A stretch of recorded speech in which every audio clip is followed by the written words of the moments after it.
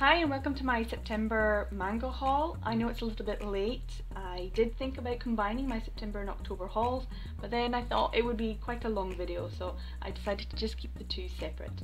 I'm going to run through some of the manga that I got for this month, starting with the second-hand BL titles that I picked up, moving on to some of the new titles that I've bought, and then finishing off with just some random charity shop titles that I've picked up.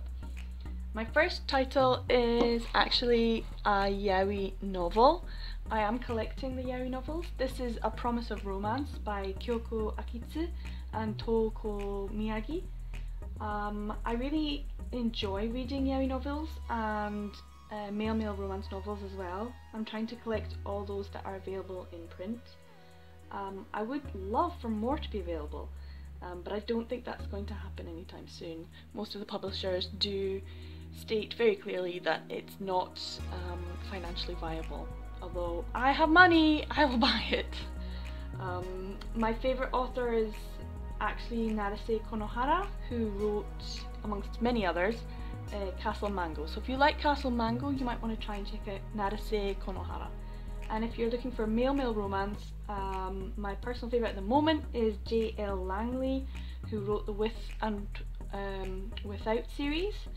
And Without Reservations, the first one in that series, as I mentioned in a previous video, is being adapted into manga form by Mamahara Eli, and I would absolutely love that to be translated, going full circle, very transnational, so that it would be available for reading in English as well.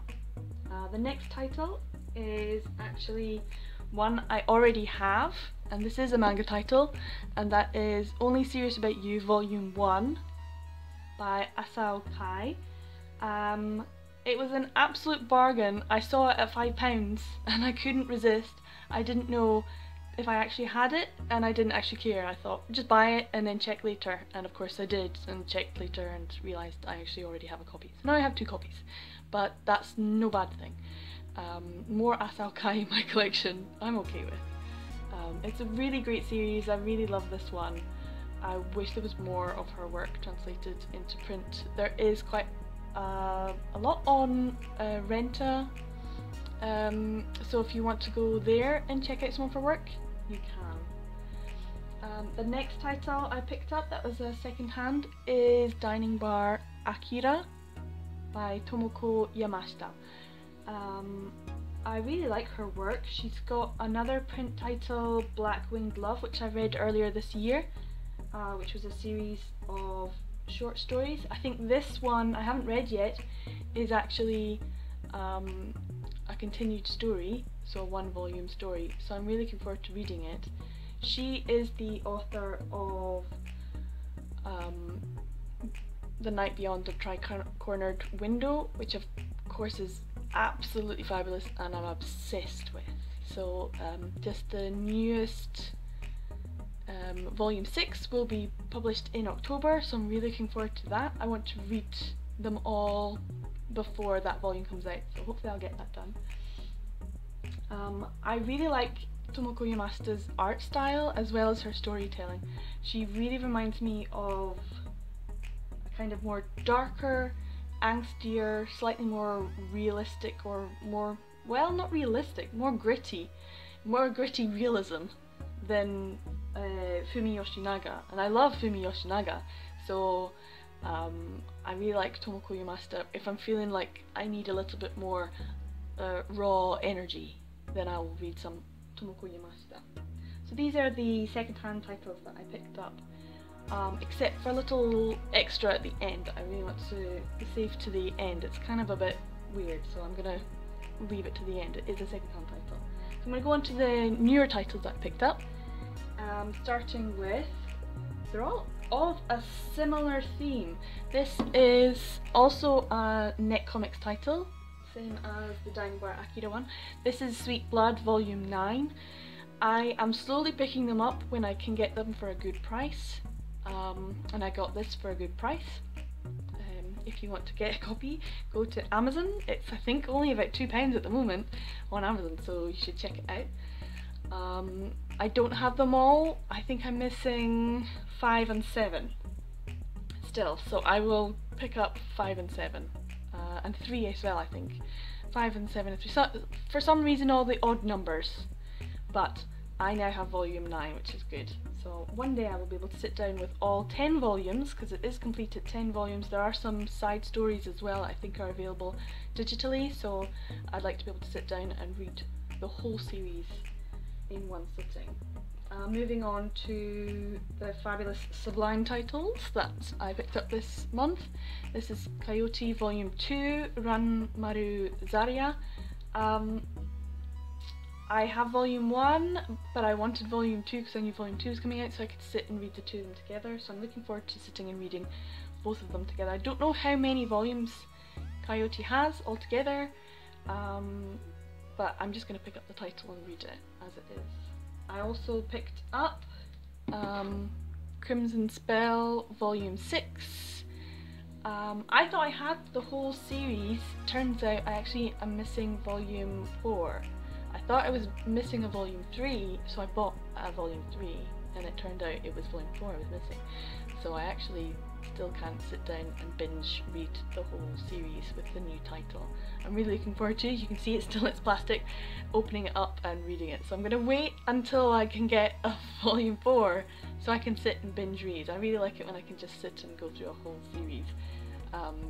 So I have read a few of the different titles for other manga readathons, but I would like to be able to just sit and read through all of them for the Volume 6.